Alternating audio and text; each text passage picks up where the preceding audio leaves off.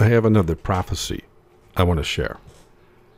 Now, this one's a little older than the previous one I shared, but it is being fulfilled today, too. I know that sounds confusing, but check this out.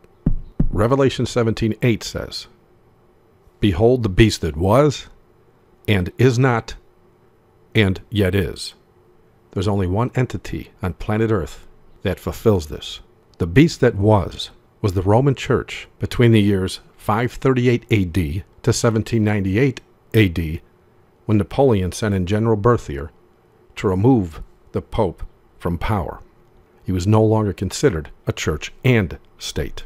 And so the next part of the prophecy is, this is the beast that is not. Well, that is from 1798 until something that happened in 1929. But during this period of time, the Roman Catholic Church had no political power.